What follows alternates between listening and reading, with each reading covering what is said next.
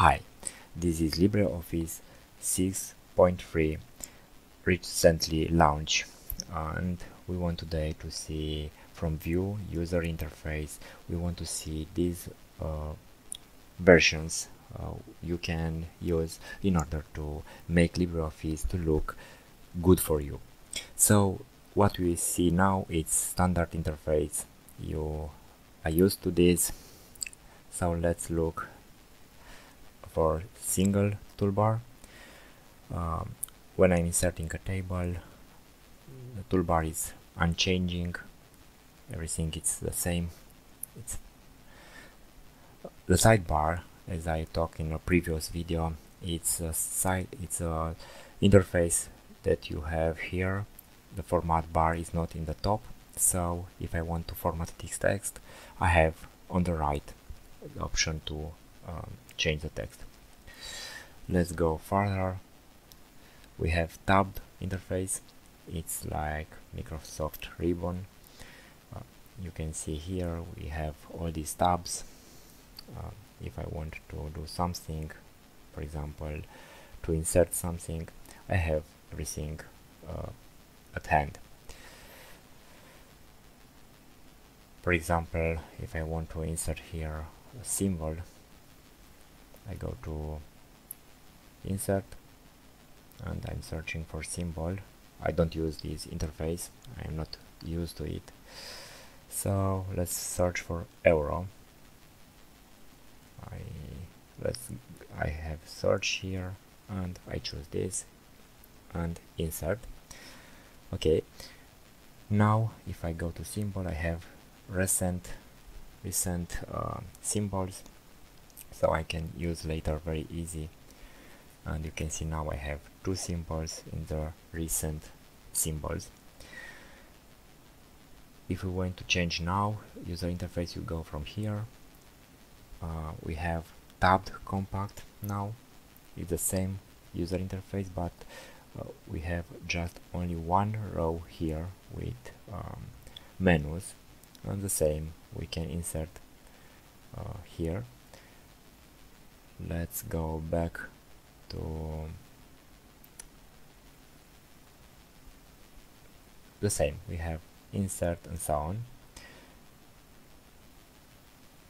Let's see reference here and reference here. You can see we have two rows, and in the compact mode in reference we have one row, so it's more compact. This we have group bar compact. So we have, for example, for table, if I insert a table, I have here grouped all these icons just for table. So I can split the cell in two, very easy. I can do anything else, anything I need for table from here. I just don't need to go from right click or another menu. Everything is your hand. Okay, so I can merge the cells and so on. Anything I want. If I am outside the table, the toolbar is changing. Also, I can add menu bar here. If you are used to this menu bar, you can activate anytime from here. I prefer with it. So let's go further. We have another user interface. You can change user interface from here if you have menu. So let's go to contextual single. If I'm outside the table, the menu disappears in the top, and if I'm clicking outside, everything is changing. You can see now, for example, for the text, it's on the single line, but if I'm clicking here, I can align the text to be in the center of the cell. So I'm clicking in the center of the cell, I'm writing something here. If I'm writing a text now, you can see it's in the middle of the cell. but for this I don't have that option in the top menu. It's changing depending on what I am doing. It's very useful to have everything at hand just when it's needed. I can insert columns, also I can delete rows, and so on.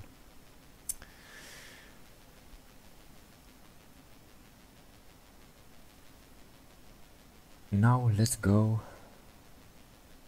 to standard. I like very much this standard toolbar. If I'm in a table, in the bottom you can see I have a menu, a useful menu. I have in the top standard toolbar, format toolbar, and here we have table toolbar. So it's very useful. You can see it disappearing, appearing again when I need it, and so on. It's very useful, and also it's the standard that LibreOffice is using when installing this. If you go to Tools, Options, and from here you choose from LibreOffice Advanced, here in the bottom we have Enable Experimental Feature, and you need to restart this. This way we have two more options here in user interface. We have contextual groups and also group bar.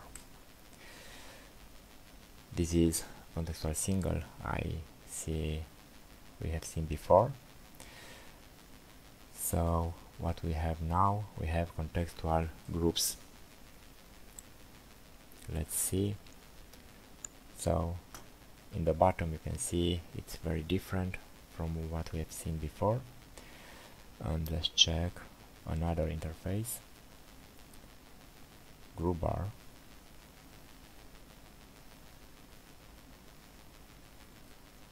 So it's very powerful in a way. You have everything here, you have many options for everything, but it's very, for me, it's too much.